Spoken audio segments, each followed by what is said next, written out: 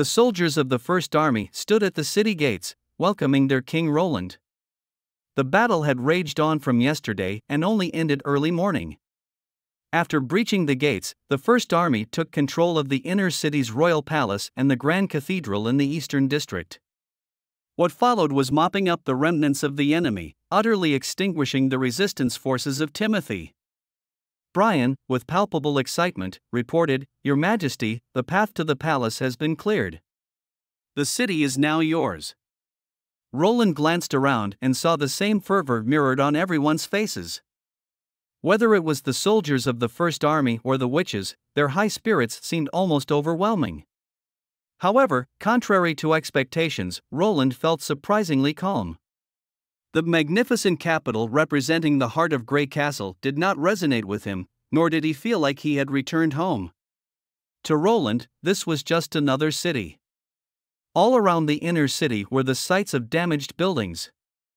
Undoubtedly, this was the process of seizing the palace, although brief, was the most intense battle the First Army had ever encountered. Looking at the ruins lining the streets, a pang of distress hit Roland. The exact casualties had yet to be tallied, but the bodies of over 20 soldiers from the First Army had already been sent to the rear. This number would have been at least tripled if not for the timely rescue efforts of Manhwa. As they entered the palace grounds, the station soldiers went down on one knee, a rare sight in the First Army, where military salutes were more common. Roland did not voice any objections. From their uplifted expressions, it was clear that they weren't welcoming him as leader of the army but were paying respects as citizens of Grey Castle to their new king. The soldiers raised their weapons in unison, shouting, "Long life King Roland!" Amidst the cheers of the First Army, Roland advanced towards the palace. Stepping into the grand twin-towered palace.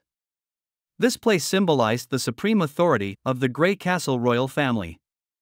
Within the grand hall, apart from the soldiers holding their weapons at the ready, there was a group of visibly anxious nobles and ministers. Upon seeing Roland, they all knelt in unison, collectively welcoming his arrival. Among these nobles, he recognized several familiar faces: the Minister of Finance, the Minister of Foreign Affairs, the Minister of Justice, the Chief of Intelligence Officer, and the Prime Minister, among others. These individuals had once served King Wimbledon III. Some of their lineages could even be traced back to the very inception of the Wimbledon dynasty. When Timothy ascended the throne, they had all pledged their loyalty to the new king. Now, they seemed ready to do the same for Roland, in keeping with tradition. Unfortunately, Roland didn't need any of them. This wasn't a court discussion, it was a trial. Roland took his place on the throne, looking down upon them all. He motioned for them to rise. He then announced that Timothy was under arrest for the suspected assassination of Prince Gerald, for treason, and for colluding with the church. His crimes would be announced throughout the city and the entire kingdom. He then asked the ministers if they had anything to say. One of the nobles was the first to respond, stating that such crimes were unforgivable.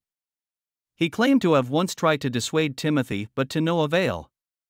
The other nobles nodded in agreement. Roland sneered and asked, "Is that truly the case? When Timothy was committing such heinous acts, was he merely a bystander, or was he aiding his tyranny?" Another older minister spoke up. After Timothy ascended to the throne, he promoted a large number of his loyalists. Whether it was deploying the knights or conscripting troops, it was beyond their control from the old ministers like them. Several other nobles and ministers chimed in, adding that when Gerald was sent to the guillotine, it bypassed the judicial court, and the executioners were the knights. They were powerless to stop them. Roland's opinion of these ministers dipped even further. Perhaps during the founding of Grey Castle, these noble ministers were indeed the king's valuable aides. However, over the centuries, they had become utterly rigid and corrupt. Standing up, Roland declared, if they claim that all the events of the past year had nothing to do with them, then they should play a game.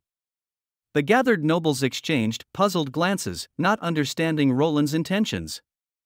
Roland swept his gaze over the gathered nobility, introducing a game called Question and Answer, also known as the trial game. The rule was simple: tell a lie, and they're out. Roland told everyone that each person only gets one chance. The crowd swallowed nervously. Before anyone could utter another word, Roland casually mentioned that those who were out could face punishment such as the gallows, labor in the mines, confiscation of their assets, or exile. The ministers started to panic, with some even accusing Roland of treating this as some childish game. A few even thought of leaving. But Roland wasn't seeking their opinions.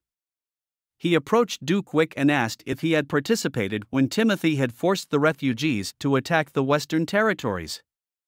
The Duke Wick, after a brief moment of silence and lowering his head, admitted he had followed Timothy's orders to recruit refugees from the eastern and southern regions. However, he claimed unaware of the latter half of Roland's statement. Roland felt a slight pinch on his right shoulder, a sign of lying. He coldly gazed at the Duke Wick. Stated that he was lying. Even as Duke Wick tried to correct himself, 2 soldiers from the First Army had already dragged him away. The hall fell silent, with no one daring to speak. Roland hoped for honesty, for he could discern lies. Hearing this, the ministers and nobles fell to their knees, confessing their sins and begging for Roland's mercy. As Roland had anticipated, this was a trial. He posed many questions, and by the end, the ministers and nobles had confessed their crimes and sins from the past year. One noble even confessed that his steward had slept with his wife while he was away hunting, and in retaliation, he had the steward castrated without a formal trial. Roland was momentarily taken aback, thinking, what kind of confessions are these? In the end, some were imprisoned, and others were let go. Roland stood and instructed everyone to leave for now. He would begin the process of restructuring the family order and would notify them later. But he warned them, this game would not be a one-time event. After spending an entire day addressing those issues, it was time to meet Timothy. Axe and Nightingale accompanied Roland as they headed to the basement dungeon where Timothy was confined. As they approached Timothy's cell, it was evident that he was not in the best mental state. However, the moment he saw Roland, he asked, "Who are you really?" His parched voice echoed throughout the dungeon, revealing a mixture of clear, discernible emotions. Roland wasn't surprised by the question. Compared to Tilly, with whom he had limited interactions, Timothy was more familiar with the Fourth Prince. After all, the Fourth Prince's erratic and volatile personality was, to a significant extent, a direct result of Timothy's own actions. Roland looked at Timothy and calmly replied, "He is Roland Wimbledon." "Don't Timothy recognize him?" Timothy responded shakily, "This is not Roland." Roland could never look straight in the eye at him. Roland would never dare to confront him directly. Roland shook his head, recounting an incident from their childhood when he was 12. Timothy, along with Gerald and Garcia, had invited Roland to explore the palace basement. They then stole a key from a guard and locked Roland in one of these cells. The plan was to come back the next morning to laugh at his misfortune, leaving afterward in a fit of laughter. In that pitch-black room, the young Fourth Prince was so terrified that he shivered uncontrollably, not even daring to shout out loud. In the end, he curled up in a corner, burying his head in his knees, sobbing softly. By the time the trio came to mock him the next morning, his face was smeared with tears and snot. Back then, he didn't even have the courage to face Timothy head-on. The two of them stared at each other in silence for a long time until Timothy, unable to bear it any longer, finally spoke, breaking the silence. "Roland is a demon who has taken Roland's body to steal his kingdom." Roland didn't bother to explain himself. Instead, he retorted, "Are the deeds Timothy committed any less demonic than those of a demon? Killing their own father, pinning the conspiracy on their brother, and then executing him. To hold on to the throne Timothy seized, Timothy not only allied with the church, which their father despised, but also forcibly conscripted innocent civilians to attack the Garcia's territory. Even the most weakest and inept Fourth Prince wasn't spared by Timothy. Within just a year, the kingdom is in shambles, with numerous cities ruined by war and refugees scattered everywhere. Perhaps even a demon couldn't have achieved such chaos." Timothy, in a state of panic, tried to defend himself, yelling that he didn't kill their father. saying their father committed suicide. Just like Roland, their father was possessed by a demon. Upon hearing this, Roland furrowed his brow. Timothy, gripping the iron bars tightly, insisted he was not lying. Their father was lying in bed as he usually did, and then he just smiled before stabbing himself with a dagger. At that very moment, their father was also wearing the stone of God punishment. Everything unfolded so suddenly that Timothy was powerless to stop it. Roland glanced back at Nightingale, who gave a subtle nod in affirmation. Timothy was telling the truth. This made Roland consider the possibility of an enchanted type of witch. Once their power is fully activated, they remain unaffected by the stone of God punishment. Could this have been the work of the pure ones? Or perhaps the church had orchestrated everything from the very start. The fight for the thrones, which appeared solely designed to incite conflict within the kingdom, now seemed plausible. Yet, Roland lacked concrete proof. For answers, only the high priest of the royal cathedral would need to be questioned. Roland spoke gravely, "This is not a reason for Timothy to betray Gerald and spread the flames of war throughout the kingdom. Colluding with the church and using the church's pill to sow death and make innocent people lose their lives." Timothy retorted, "Even if he didn't use them, what about Garcia? If everyone had recognized him as king from the beginning, none of this would have happened." Timothy crawled to the railing, gripping the iron bars tightly. What does this have to do with demons? What is Roland planning to do? Roland coldly met his gaze. What awaited Timothy was the declaration of his crimes, a judgment, and then the execution. Just like Gerald. However, the difference was that Timothy's guilt was undeniable. Fear gripped Timothy, making his legs weak. He clutched the bars tightly and shouted, "Roland can't kill him. A demon cannot stand in front of everyone, the power of the gods will destroy him. If Roland wants the kingdom, he needs Timothy's help." The church's power is far more powerful than Roland had ever imagined. Timothy only learned of this from their father's personal diary. Roland simply responded, "He knows far more than Timothy." Roland also knows what the path ahead will look like. It's a perilous journey, and Timothy is not fit to lead the people. Roland spoke slowly, to prepare for the imminent challenges. Timothy's fate must end here. But worry not, his journey to hell won't be a lonely one. Many will accompany him. Having nothing more to say to Timothy, Roland handed him over to Hill before leaving. He stood up, ignoring Timothy's shouts and curses, and headed out of the dungeon. Upon seeing Timothy, Hill felt his heart tremble, not out of fear, but sheer excitement. It was an excitement he couldn't contain. He could finally exact his revenge. This man before him was the murderer of his wife. Hill introduced himself calmly, describing how he'd blended in among the rats and taverns, gathering information on Timothy's moves, then organizing and analyzing the intel to present to King Roland. Timothy, squinting with anger, shouted back, "Why is Hill telling him all this? He doesn't care about a traitor who betrayed his own king." He continued to yell, "Roland is a demon. And Hill is serving a demon just for the sake of a woman?" Hill's lips curled into a slight smile. When Hill pleaded to the gods and received no responses, he had made a vow: if he could achieve his revenge, he would willingly follow even a demon into the depths of hell. Nightingale perched at the window, looking out at the city under the cloak of night. Wendy's voice interrupted her thoughts as she walked up to Nightingale, rubbing her shoulder. Wendy yawned. She has no idea where those two little girls get their energy from. After everything today, they're still clamoring for a bedtime story. Nightingale chuckled. If they weren't punished with 3 sets of exercises last time, she bet they'd be out on an adventure tonight, not asking for stories. The two looked back at the girls. Maisie was sprawled on Lightning. Nightingale smiled, saying those two really do get along well. Wendy noted with a soft smile. She remembered Tilly mentioning how Maisie used to transform into a pigeon, perching on the beams to sleep, always alert to any noise, ready to escape danger in her transformed state. Now, she can finally sleep soundly, like a regular girl. Wendy paused, her voice tinted with emotion, looking at Nightingale, saying they had made the right choice. Nightingale didn't respond, but every witch from the border town would likely feel the same way. After a prolonged silence, Wendy asked, "Do Nightingale want to go back and take a look?" Nightingale was momentarily taken aback. Wendy pointed out the window in a specific direction, Silver City, Nightingale's home.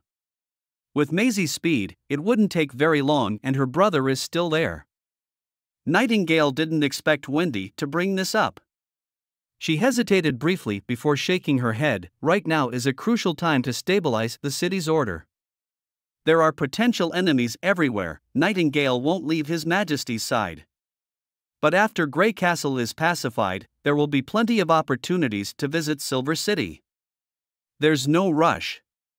Hearing this, Wendy seemed reassured, sensing that Nightingale no longer held resentment towards her own younger brother. Nightingale smiled, saying that if it weren't for her younger brother's betrayal, she wouldn't have met Wendy, nor would she have met Roland. Remembering what Wendy had often told her, Nightingale now just hoped to live a more fulfilling life than before. Wendy chuckled, and Nightingale took her hand, assuring her she wouldn't sneak away, suggesting it was time to sleep. After a while, once Nightingale confirmed Wendy had fallen asleep, she gently climbed out of bed, disappearing into the mist, and heading towards Roland's room. And only during the night, Roland belonged to her alone. The next day, Roland met with his old friend, Margaret. Happily, he mentioned that meeting the nobles and ministers over the past few days didn't bring him as much joy as seeing Margaret. He reassured her that the place was very safe and there were no outsiders, asking if she had anything confidential to discuss with him. Margaret said she was entrusted by someone to relay a message to King Roland alone. Lord Thunder wishes to meet with Roland. Upon hearing this, Roland was greatly surprised. Hadn't Lord Thunder, the most magnificent explorer of the fjord, already passed in a shipwreck? Margaret shook her head. Thunder didn't want to reveal his whereabouts, especially to Lightning, which is why she had to secretly inform Roland. Thunder mentioned that he had discovered an incredible site to the west of the Shadow Isles, possibly related to the ancient ruins from hundreds of years ago. Roland would definitely be interested in it. Only then did Roland realize that Thunder was already in the capital. He looked at Margaret, and she didn't seem the least bit surprised by Thunder's return from the supposed dead. Had Margaret known about this all along? She nodded, saying the magical stone lightning war was used by Thunder to track her location. Margaret's first trip to Border Town was also to ensure Lightning's safety. Once Thunder realized that Lightning had settled in Roland's territory, he decided to keep his whereabouts a secret to deter his daughter from the path of an adventurer. Roland was a bit speechless. He had thought that his technology had attracted foreign investors. Margaret chuckled, mentioning her gratitude to Border Town for opening up new trade routes for her. Realizing the whole story, Roland assured her that he couldn't leave the palace right now. If Thunder wished to see him, Margaret could bring him to the palace any time, promising he wouldn't reveal anything to Lightning. Margaret expressed her gratitude and bowed, promising a swift reply. As she left, Roland's guards reported that a noble, claiming to be an old friend of King Roland, was causing a commotion outside, insisting on entering the palace. This news took Roland by surprise. He inquired about the name of the visitor, and the guards replied, "His name is Sir York." Roland almost choked on his tea. Soon, a slightly chubby man with his signature upward curled blonde hair and fair skin entered. Roland had almost forgotten about this person, but upon hearing his name, memories flooded back. Sir York walked into the office, still exuding the air of a spoiled noble. Even knowing Roland had become the king, York greeted him with the same old enthusiastic hug. York mentioned he wasn't like the other cowards who were afraid of Timothy. Roland nodded helplessly, looking at his old friend, the man with the title Magic Hand, who was once as close to him as a brother. Back when Roland felt isolated by his siblings and even got beaten up by Tilly. It was York who saved him, introducing him to the pleasures of high nobility and even having a bunch of younger followers at their command. While the morality of their actions might be questionable, the fourth prince had always considered York his best friend. Leaning on Roland's shoulder, York suggested they should go for a drink since he was back in town. Then, leaning into Roland's ear, he whispered, "Did Roland want to see Lady Josephine or Miss Bird?" After spending the night together, they seemed to miss Roland very much. Suddenly, a chilling sensation emanated from behind Roland, a cold gaze piercing through him, directed straight at York. York's voice halted, looking around confusedly, feeling the sudden drop in temperature.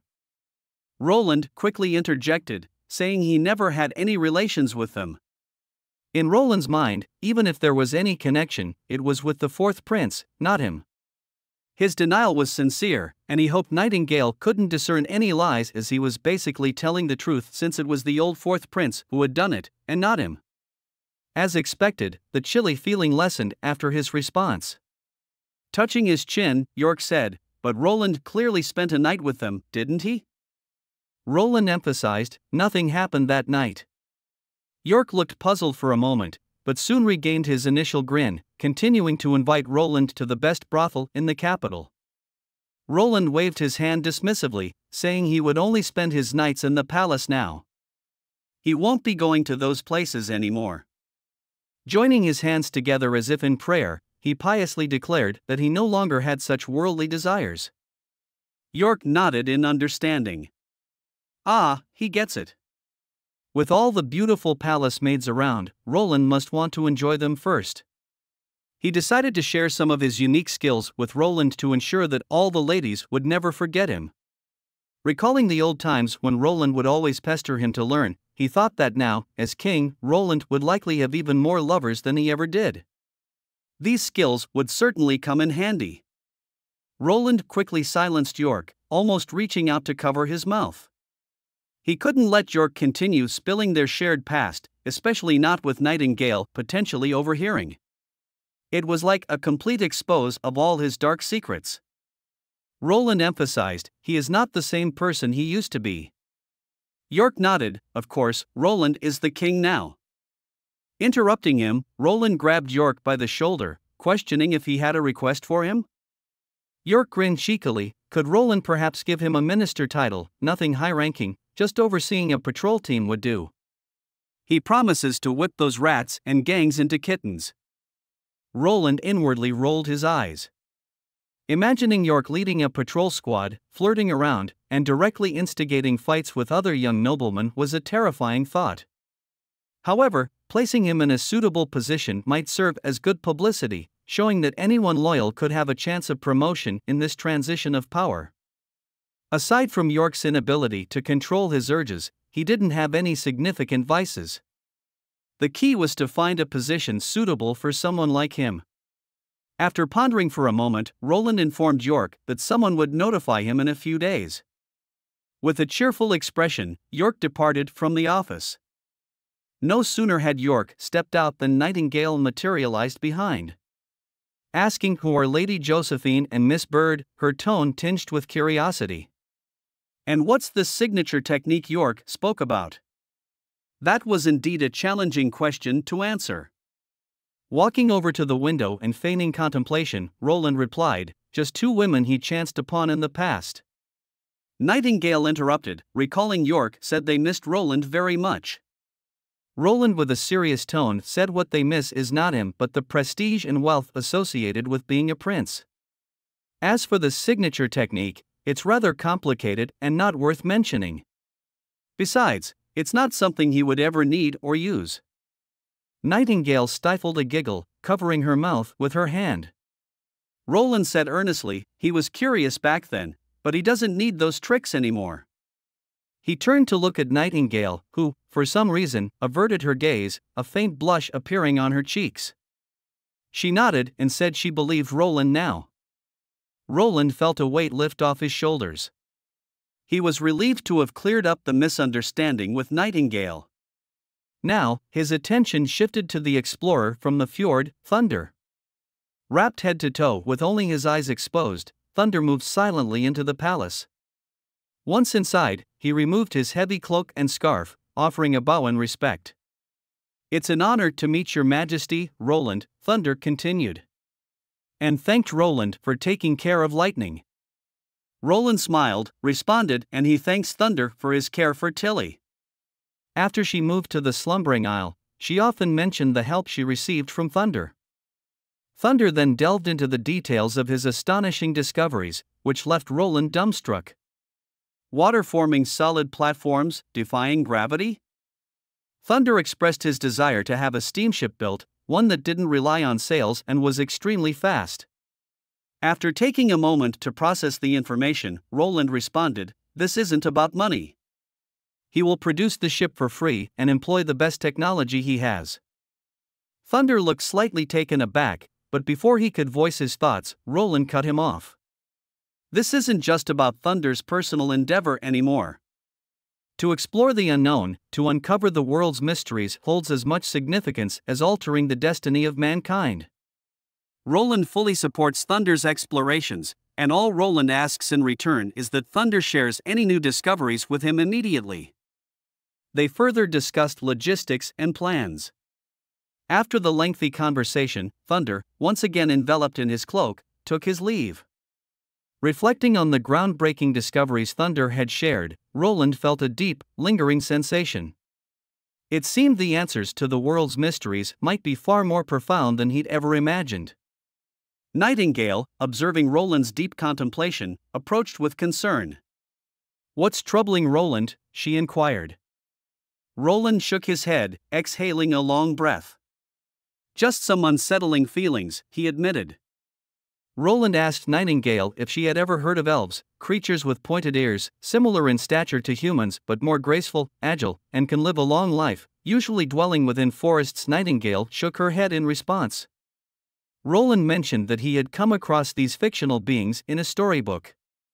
Once widespread across the continent, these creatures were gradually pushed into forests and more remote places due to the rise and dominance of humans.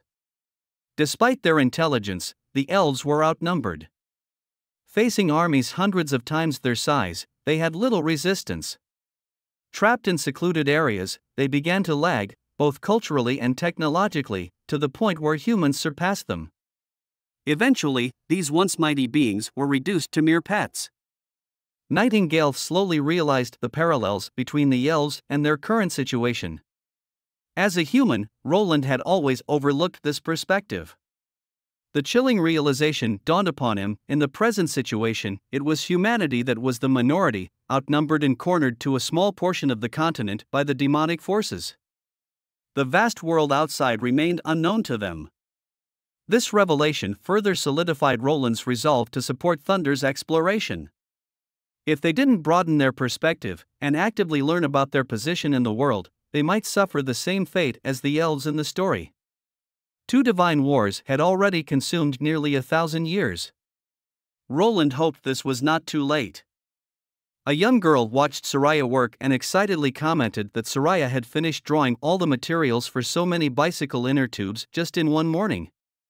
Jill, being among the first batch of graduates, had now become Soraya's assistant in the bicycle factory. The first batch of bicycles would soon be completed, and as workers of the factory, they would receive the first batch of benefits. Jill happily mentioned that she would soon have her own bicycle. After finishing her work, Soraya left the factory. A morning's work had consumed 1/3 of her magic power. Reflecting back to a year ago, she realized that such an amount of work would have completely exhausted her. But she was delighted now, recognizing that training genuinely enhanced her abilities. Soraya rode her bicycle towards the backyard of the North Slope mine. Both Lucia and Anna, hearing her footsteps, looked up and greeted her with radiant smiles. They waved to her, and Lily and Rem also came holding afternoon tea and a deck of cards. Time always flies when playing cards. The afternoon passed in the blink of an eye. After dinner, Scroll announced some unexpected news. That night's lesson was cancelled and replaced by an echo ability test.